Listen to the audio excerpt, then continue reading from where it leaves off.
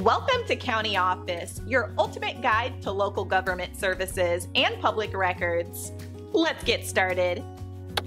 How to negotiate a personal injury settlement.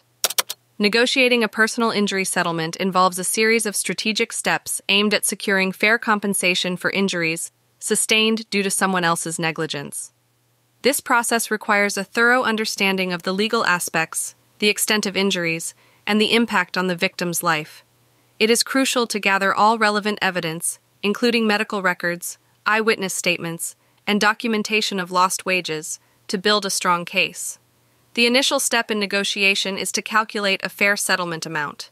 This involves assessing the total cost of medical treatments, future medical expenses, lost earnings, and non-economic damages such as pain and suffering. It is important to set a realistic value that reflects the severity of the injuries and the impact on the victim's quality of life.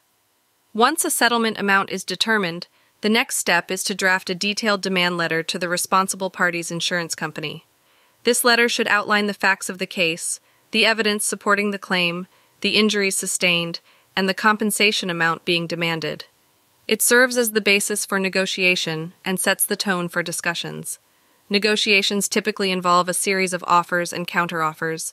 It is essential to remain patient and not accept the first offer unless it meets the fair compensation criteria. Each counteroffer should be considered carefully, with an eye on how it compares to the initial settlement goal. Throughout the negotiation process, it is vital to maintain clear and professional communication. Keeping detailed records of all interactions, offers, and counteroffers is also crucial for reference and in case the negotiation process needs to be escalated to a lawsuit. In some cases, it may be beneficial to involve a personal injury attorney. An experienced attorney can provide valuable legal advice, represent the victim's interests, and negotiate more effectively with insurance companies. Legal representation can significantly enhance the chances of securing a fair settlement. If negotiations reach a deadlock, mediation or arbitration might be considered as alternative dispute resolution methods. These processes involve a neutral third party who helps both sides reach an agreement.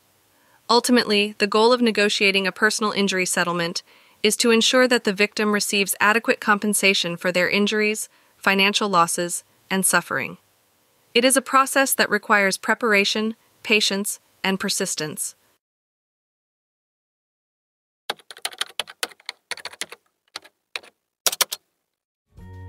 To learn more, check out these links, which you can click in the description below. And feel free to comment your questions. We're here to help. Thanks for tuning into our video. Please like and subscribe and leave a comment below. See you in the next video.